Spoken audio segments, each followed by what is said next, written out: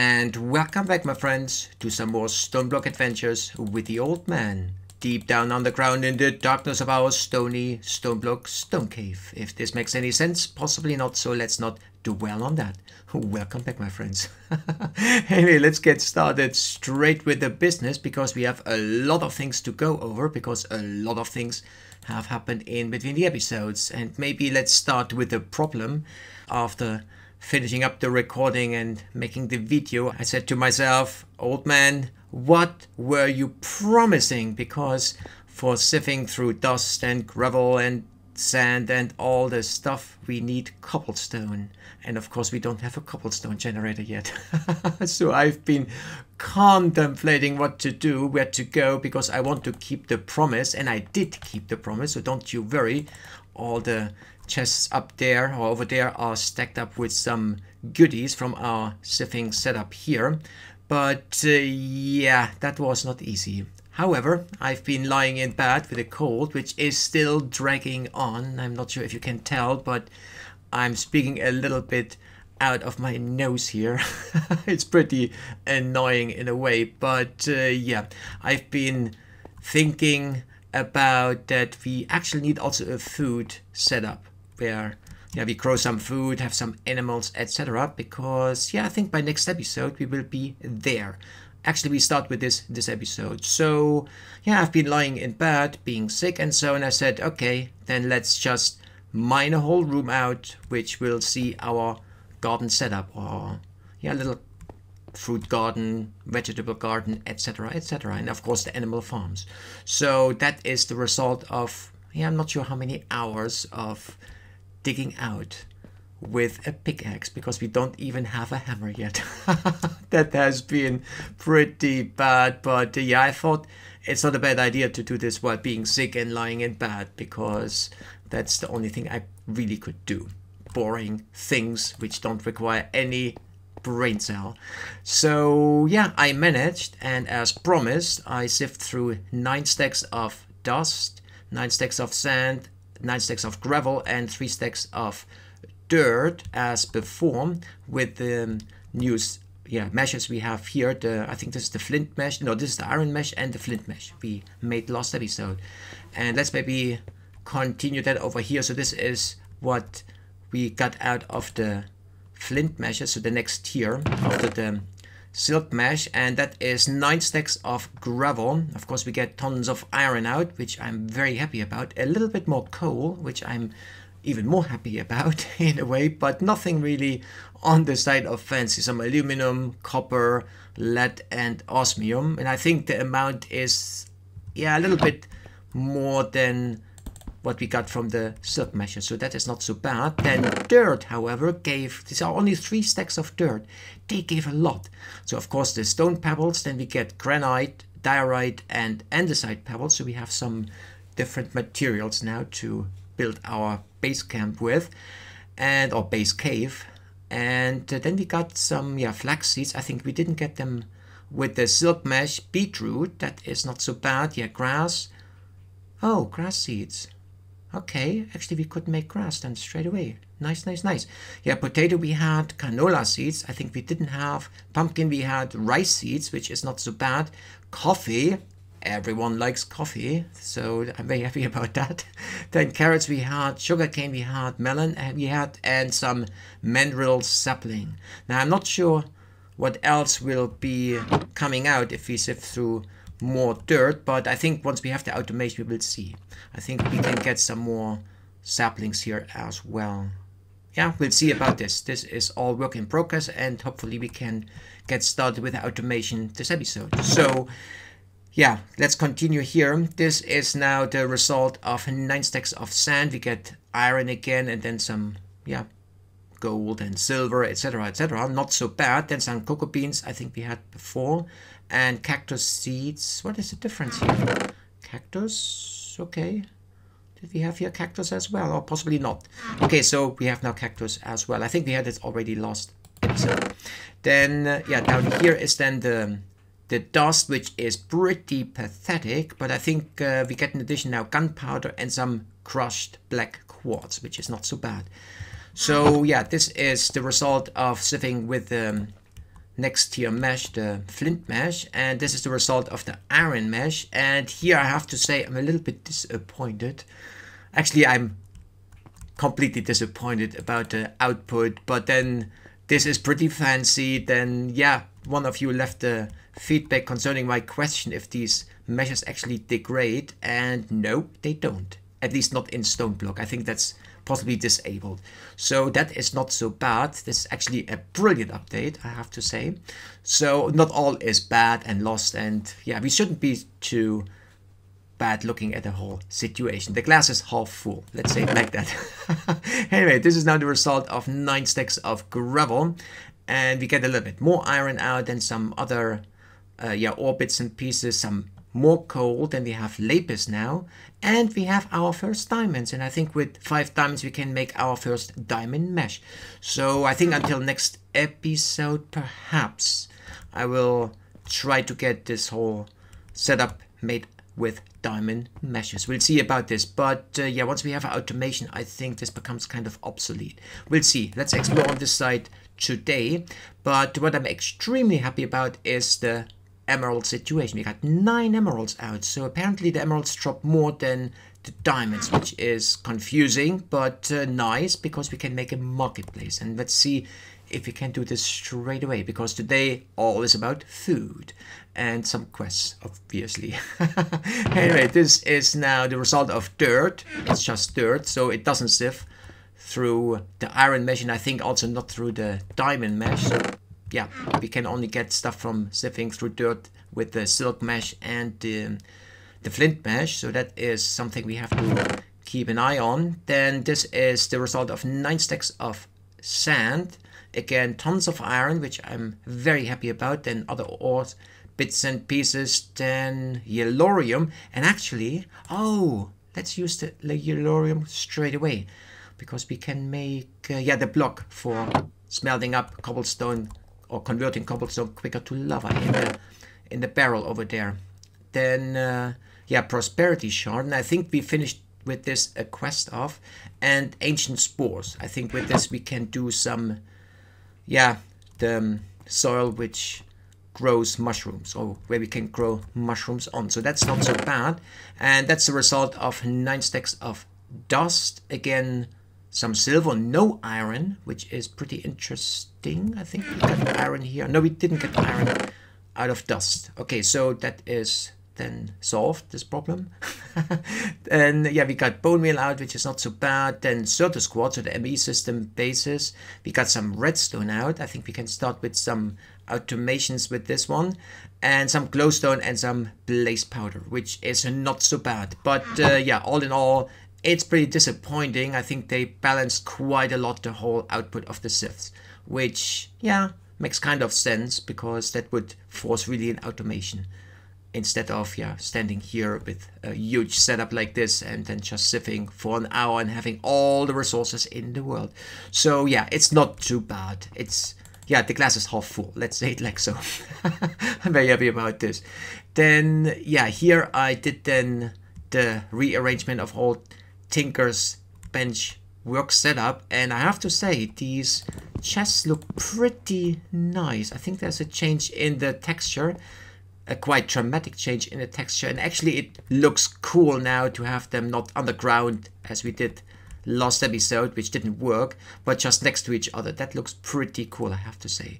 So yeah, also I took then the liberty to make already some patterns to make a pickaxe. The hammer I tried, but for this we need the smeltery, I think, and the, no, not the smeltery, but the tool forge, which, yeah, I think we can try to finish off today as well. And yeah, maybe hammering with a hammer is then a little bit easier. And not easy is of course the whole evolved Enderman situation. Come on, Knucklehead, come here. Feel the Admiral's sword. Come on, where are you now? Now you see the old man at work. Oh, now he's coming. Oh, no, no, no. Yeah, I was once hit pretty badly. I barely survived. But yeah, I didn't die yet. So what is this leaf block doing there? Now the Enderman is not coming. Or maybe he doesn't want to step over the grass. Come on. Come on. Oh, no, no, no. Hello. Hello, Enderman. Come on. You, oh, now you are scared of the old man. What is going on with you? Yeah, he doesn't want to step over the grass. Hey, hello. Oh, now he is coming. Okay, he is not happy with the old man here, making fun of him. All green and black and glowy and not very strong. And thank you very much for the ender pearl. And talking about ender pearls and loot output, this is now our official mob farm, and I think there is another enderman over there. Yeah, they spawn apparently everywhere. Possibly not on a slabbed floor, but yeah, so we have to slab all the floors because they get pretty annoying, and you will see why in a moment. Let's maybe take this knucklehead out. Now I finished off the mob farm as, yeah, according to the layout which I introduced or showed at the very end of last episode. And I have to say it's working. However, it's slow. Obviously, the spawn space is not so big, but I'm a little bit confused because either there are caves around, but all the spawns should be concentrated here in this area, because if this is all a massive stone setup here, then there are no caves. So I'm a little bit confused why the spawn rate is pretty low. However, it's working, but it is dangerous. So yeah, because we have to go pretty close and sometimes we are hit, and yeah, that's not fun. I almost died on a skeleton attack while trying to take the skellies out, and yeah, that was not fun. And with the creepers, don't get me started. None exploded yet, but yeah, there is that.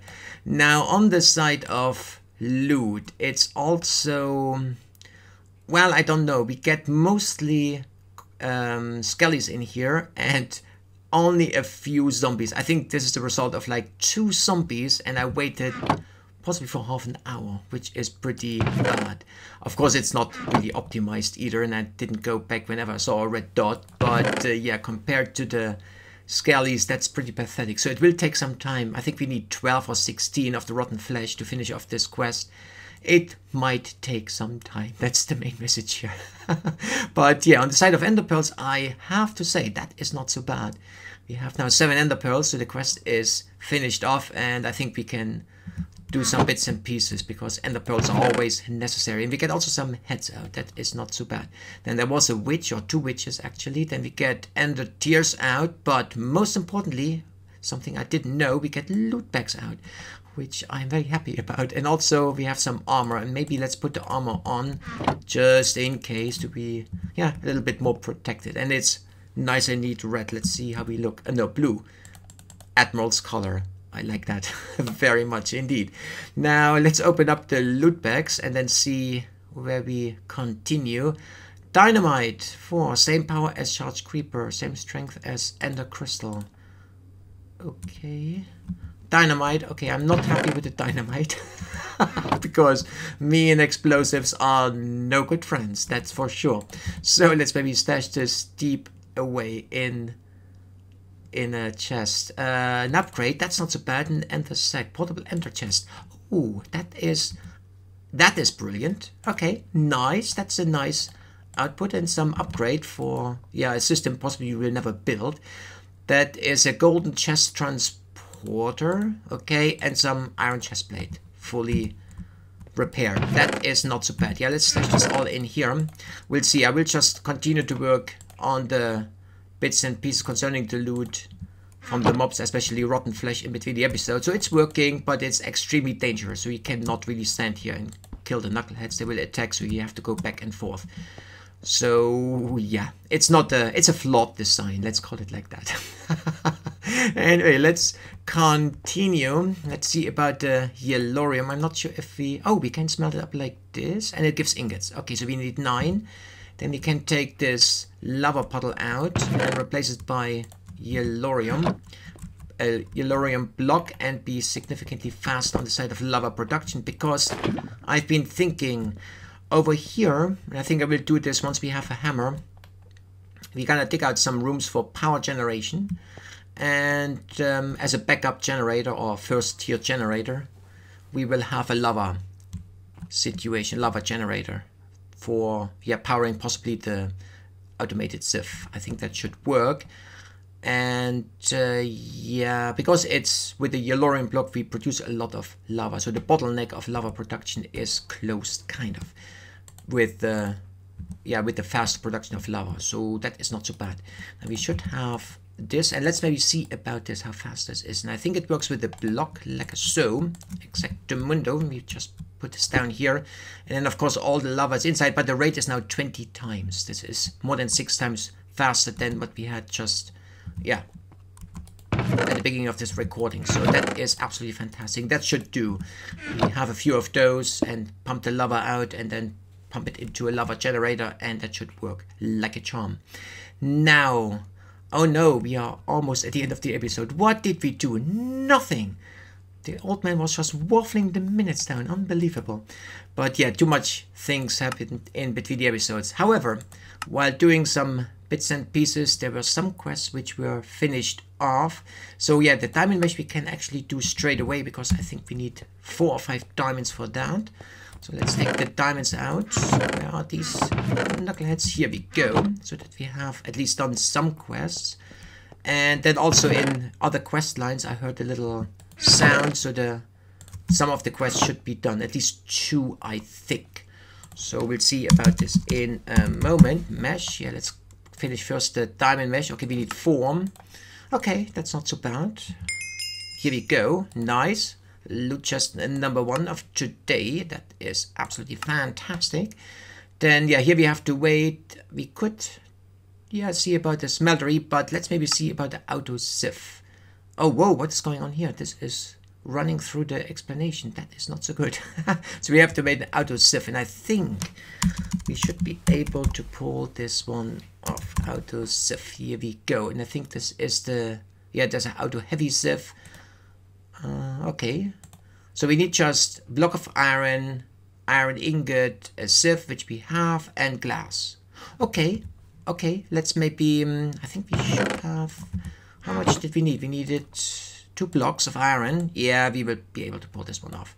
Just need to smelt up some glass, and we are on it here. So let's do this. Let's stack this all up. Then we need sand. I think we had some sand. Let's convert maybe half of it into glass with our infamous diamond furnace, which is extremely fast.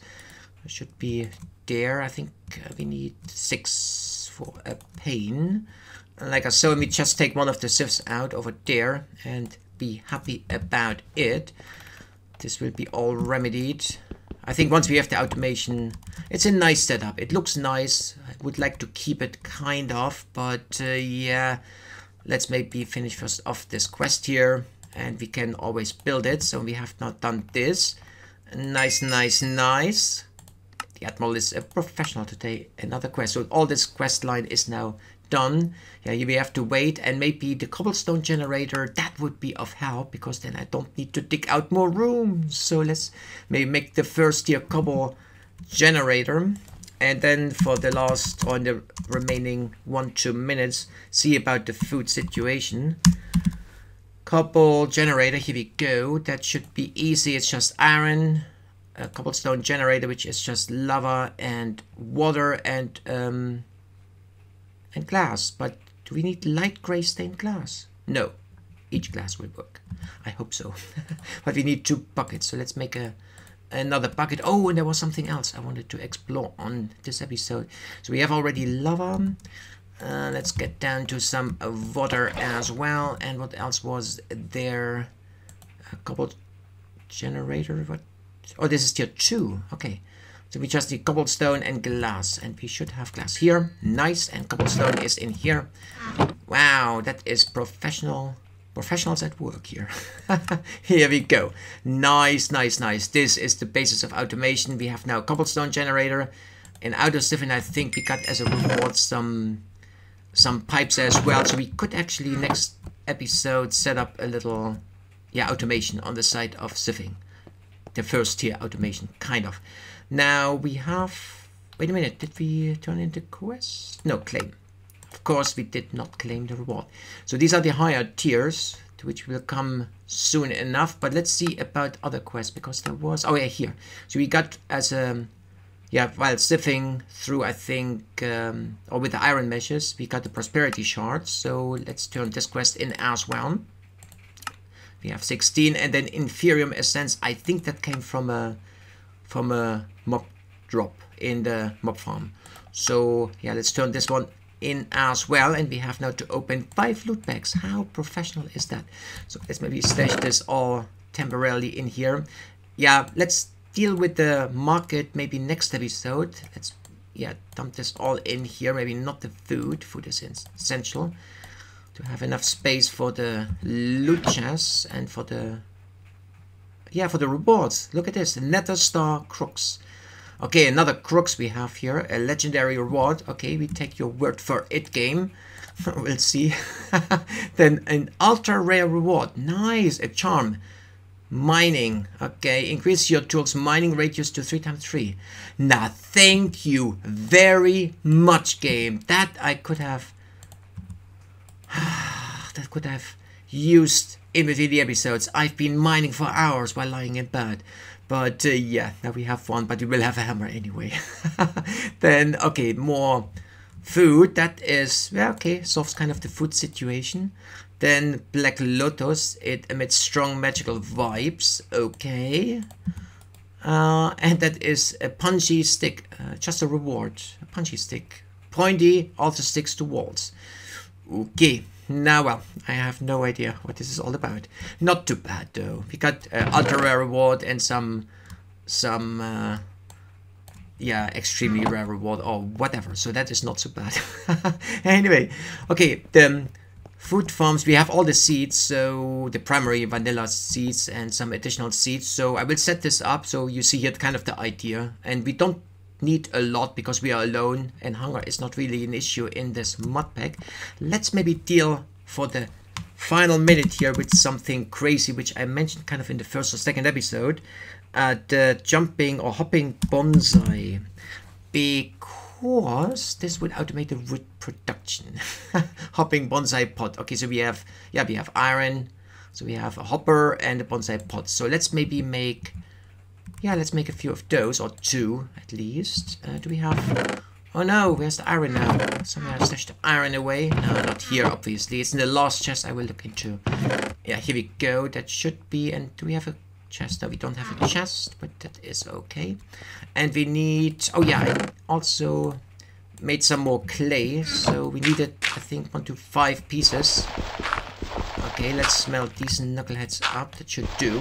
This is 12. Yeah, we need 10 for 2. We have 12. Okay, so while this is doing, let's make some... Come on, game. Don't be difficult today. Let's make 2 chests. Because I would like to see if this also works with... It works with vanilla trees. But I would like to see if it also works with Pam's Harvestcraft trees. Which would be absolutely fantastic, I have to say. So, yeah, let's make 2 hoppers. Like so.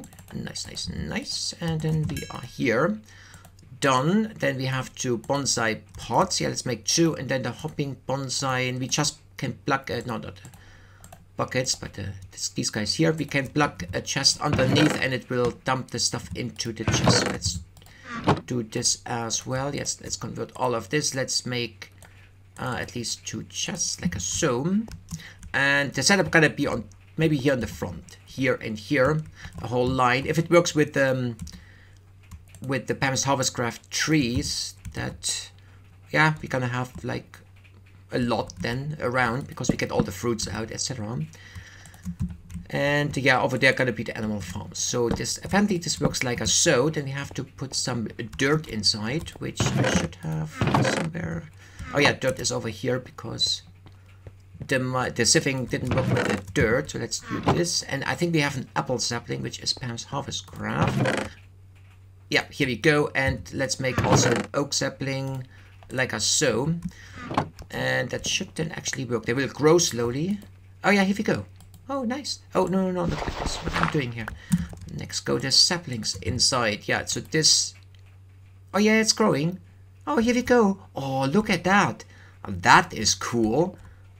Nice. It will harvest, and I think we get also apples out here. We get...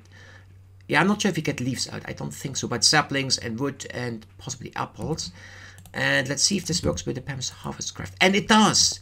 Oh, that is brilliant. So once we have a market, we buy all the saplings of the different fruit trees, and this will all be automated. So we don't need to grow big trees because, yeah, I don't really want to go higher in the room setup. And here we go. Yeah, we get sticks out. Okay, oak wood and possibly apples. And we'll see if we get here apples out. I hope. Please, please, please. Come on, game. Don't be difficult. It's the final minute here. And, oh wow, that's pretty cool. And here we go. Oh, it might not work because the apples didn't grow yet. Now, well, we'll see. We'll see next episode if we get apples out of that. Then we get the other fruits as well. I read it works with Pam's Harvest Craft, but yeah, this apple comes from the oak tree. Anyway, what is now with the dirt going on? It's converting into a different type of dirt, which is weird.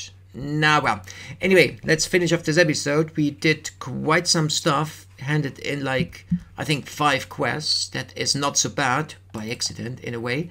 So yeah, we'll just continue along these lines, and next episode for sure and for certain we will set up our first automation and the smeltery, which is, yeah, really becoming a requirement to not waste our efforts on getting only 1 ingot per whatever, but double or triple our ore output. That is for sure and for certain. Anyway, I hope you enjoyed this, yeah, again, a little bit longer episode.